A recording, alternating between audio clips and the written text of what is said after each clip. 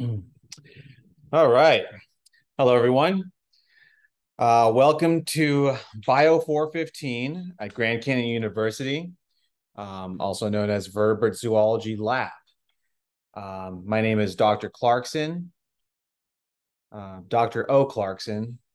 Ordovich is my middle name, so some of my colleagues as well as students will refer to me as Dr. O, or you can refer to me as Dr. Clarkson as well. Either works just fine. So this presentation is only going to be a brief introductory lecture that kind of goes over an overview of some important terminology that we're going to be familiar with over the course of the semester, as well as some other anatomical orientations that you guys are going to have to also be familiar with. So just some terminology that we're going to be using ad nauseum as we proceed throughout all the courses in this class. So I have an image here in the background of a vertebral column. Now, this is from a human being. Um, Vertebrates are going to be named after any organism that essentially has a quote unquote backbone or a spinal column. It doesn't necessarily need to be a bone.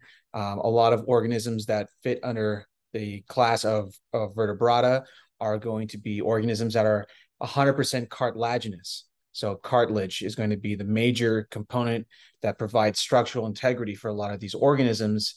But just because they do have a quote unquote backbone or vertebral column, they are going to fit under the class of vertebrates. This is opposed to organisms that are invertebrates, organisms that do not have a backbone. These organisms generally have an exoskeleton, so they fit under the class of arthropoda. So those are going to be mostly your arthropods and organisms like that. So vertebrates are going to be distinct from those classes of organisms.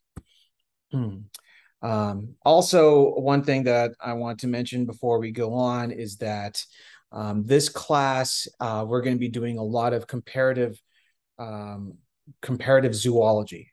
And by comparative, I mean we're going to be comparing the anatomical and physiological features of different organisms under vertebrata.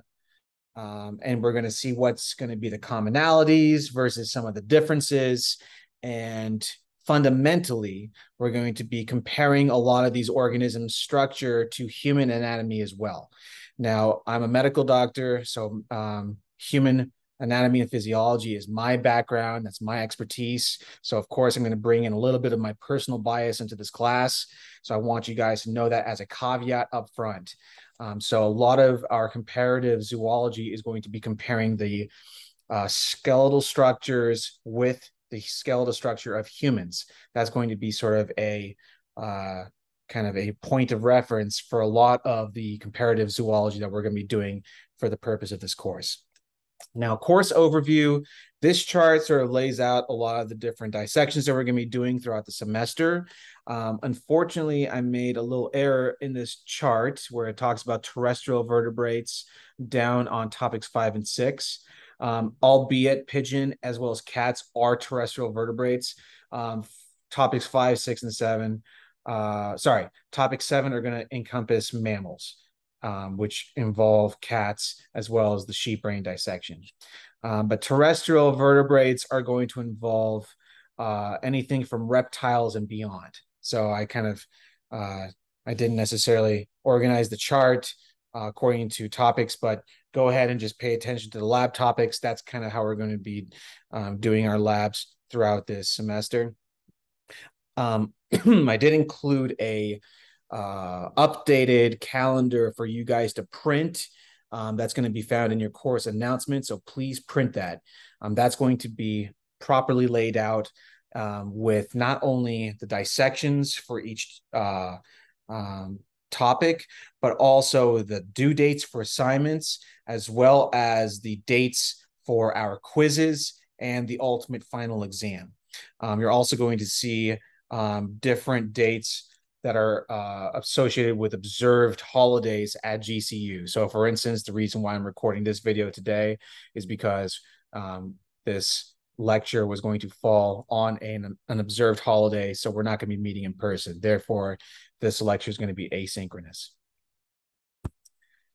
Now, in terms of lab safety for our class, we are going to be dealing with animals that are preserved in potentially toxic chemicals.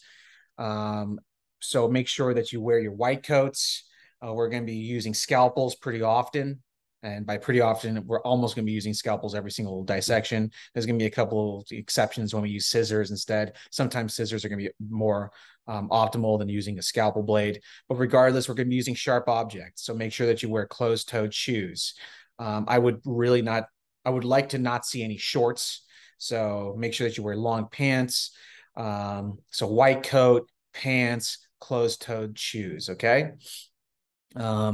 I would prefer for you guys not to be using any sort of electronic devices during the course of our labs.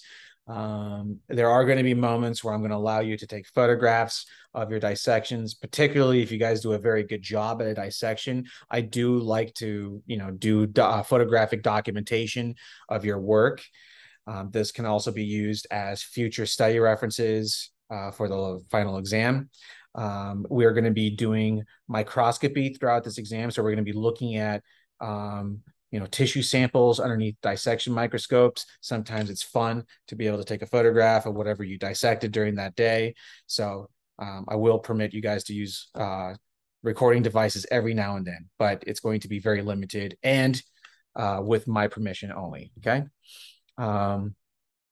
Cool. Now, in terms of biology, this is a biology class.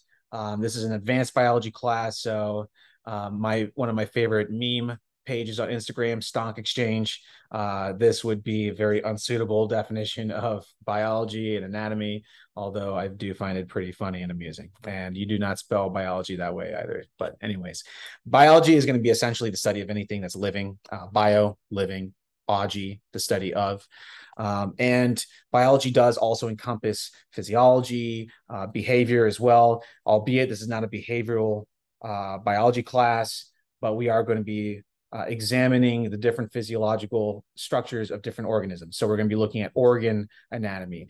I want to make sure that you guys understand what the different organs do. So for instance, if we're talking about the liver in certain organisms, we're going to be talking about the metabolism of toxins or the filtering out of blood. If we're talking about the spleen, we're going to be talking about the filtering out of old blood cells for them to be recycled in the system. Neuroanatomy, obviously, we know what the neurological system does. It's going to be involved in a lot of higher cognitive function, as well as musculoskeletal type movements. So we're going to be studying a lot. It's not just going to be the gross dissection, but we're also going to look into what some of the anatomical features do on a specimen by specimen basis. And there's going to be a lot of crossover between these different specimens that we're going to be looking at. Speaking of specimens, let's kind of go back to this calendar. The specimens that we're going to be dissecting are organized from lower order to higher order organisms. So we're going to be starting with some of the more basic type of vertebrae. So the lamprey is going to be the first dissection we do. The lamprey is entirely a cartilaginous organism. Not really much going on in terms of its GI tract. It's pretty rudimentary and simple. So we're going to start with the lamprey, then we're going to start moving up and up. So lamprey is going to be an aquatic organism. Then we're going to start doing the dogfish, aka a shark. That's another cartilaginous organism.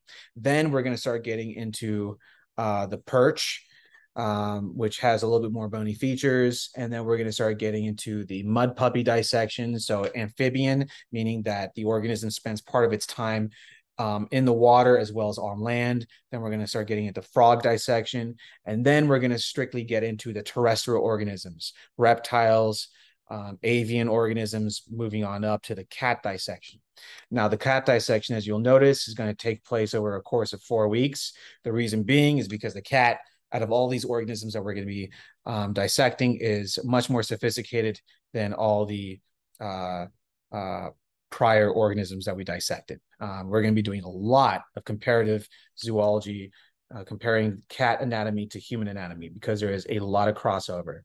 And then the very last dissection we're doing is going to be very brief and easy. It's the sheep brain dissection. We're just going to be doing a brief crash course on neuroanatomy. So that is going to be fundamentally the breakdown of this class. I'm going to post one more video that's going to talk about more terminology